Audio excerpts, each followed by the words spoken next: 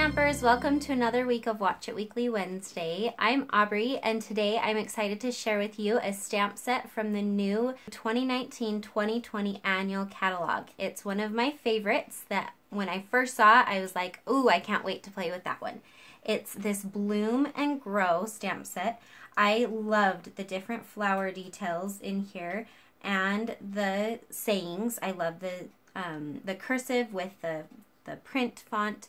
I just think it's such a cute set and I was so excited to get my hands on it. I loved when I got it how big I realized the stamps were. You can see they're all really good size and they're so fun. So I want to start off by just showing you some samples that I've come up with this past week playing with this set and just some different things you can do with it. I feel like they lend themselves to different coloring techniques really well. Here's one I did using the blends, you can see here. And then with this one, I used an aqua painter and I just colored in the pretty flowers. And I also used the new stamp set Birch, the background stamp, and that one's really pretty there. On this one, I used some watercolor pencils. And then on this one, I did a different technique and I embossed those flowers. So there's a lot of different options you can do with this. It's really been fun and it's one of my favorite stamp sets so far. But I wanted to show you a fun technique today. I've been kind of waiting for a really good stamp set to come out that I could show you this technique because it's one I've done before, but this stamp set really lends itself well. So I just want to kind of jump in and show you. I'm going to start by stamping these two flowers. This one I'm going to stamp with the Memento Black. And just kind of in the center there. And then I'm going to stamp this one with Crumb Cake. And I'll show you why I'm going to use those two different colors in just a second.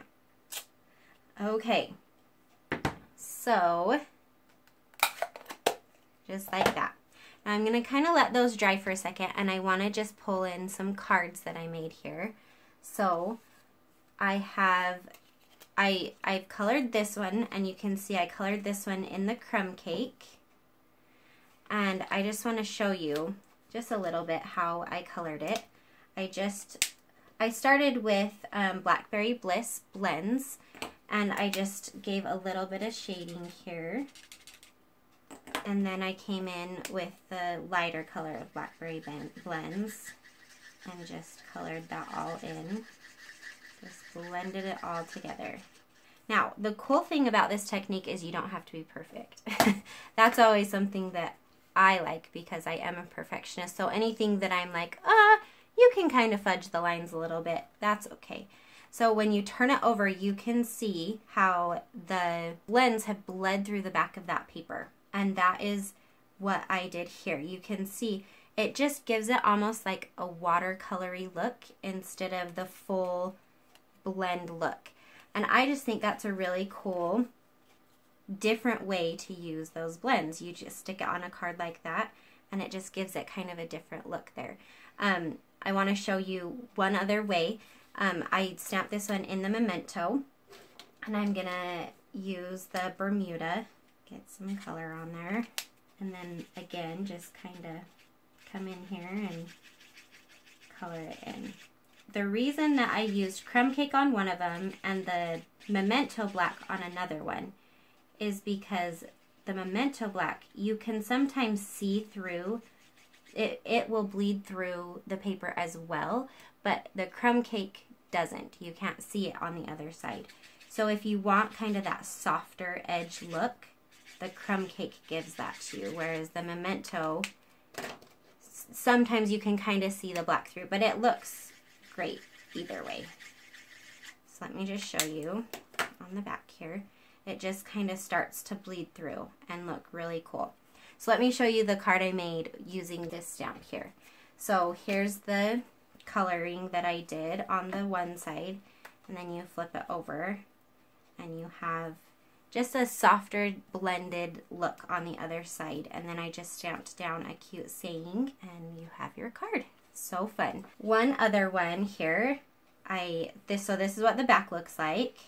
I just used this smaller flowers in here and just kind of stamped all over, and then my saying on the other side. So it just gives it kind of a cool washed look on the back on that card there.